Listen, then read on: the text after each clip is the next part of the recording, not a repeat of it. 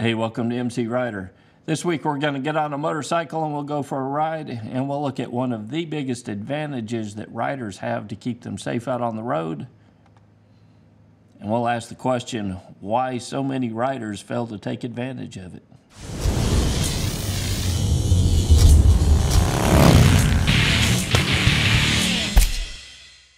Hey, it's been a while since we went on camera for a ride, so I thought we'd break out the GoPro and go for a ride today. Thanks for watching this week, and please consider becoming a member of MCrider. It makes videos like these possible. Also, if you haven't ordered your MCrider Reflective Decal yet, today's the last day to do so. So head over to mcrider.com/decal. You can order a few decals while you still can. Remember, today is the last day to get those orders in. You know, there are a lot of things that we're at a disadvantage on when riding on a motorcycle. Cars have advantages with airbags and bumpers and crumple zones.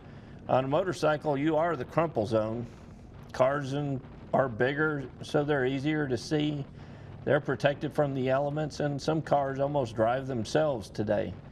But there are a few advantages that motorcycles have over cars, but it's up to us as riders to take advantage of them. And I see a lot of riders giving up one of our biggest advantages that we have on two wheels. That's lane position. I hear often from riders, you know, what's the best lane position to ride in? Well, the correct answer to that question is it depends. It depends on the traffic around you. It depends on your following distance. It depends on how congested the road is and whether you're on a 4-lane highway or a 2-lane country road. It depends on whether the road is going straight or there's a curve ahead. It depends on whether the road is flat or has hills that obstruct your view up the road. While the correct lane position may be a difficult question to answer, the strategy behind finding that correct lane position is not. It's two simple questions, and I'm constantly asking myself these two questions when I ride. How well can I see, and how well can I be seen? You know, there are times that I have to choose between the perfect spot to see up the road and the perfect spot to be seen.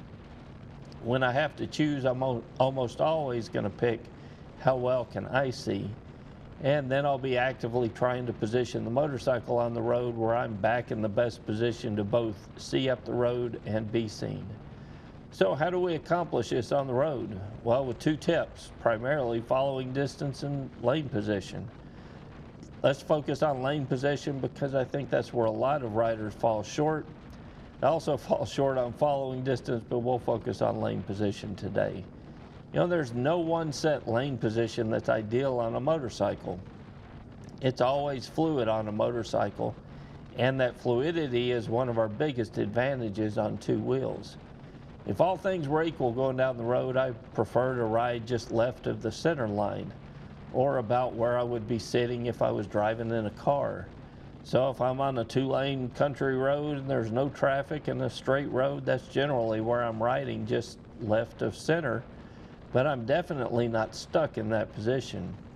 If I've got a large truck blocking my view up the road, I can increase my following distance and I can move in my lane to see past that truck. Or if I'm approaching a curve in the road, I can position the motorcycle so that I can see further through the corner and avoid many of the nasty surprises that might occur when entering an obstructive view curve. What I see a whole lot of riders do is glue their two tires to one of these three available positions for us on the road: left, center, or right. So take, for example, a 2-lane road. I hear a lot of riders state that they ride as far away from oncoming traffic as they can because they don't like the passing cars that close going in the opposite direction. So as a result, they stick to their path to the outside of that 2-lane road, and they put themselves at a big disadvantage to see through curves ahead or for other traffic to see them that wants to enter into the highway.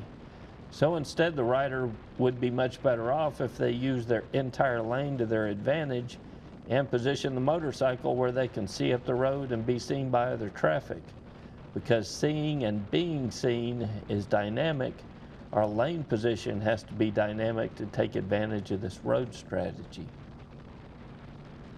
So the next time you're on a ride and you wonder where the best lane position on the road is, ask yourself these two questions.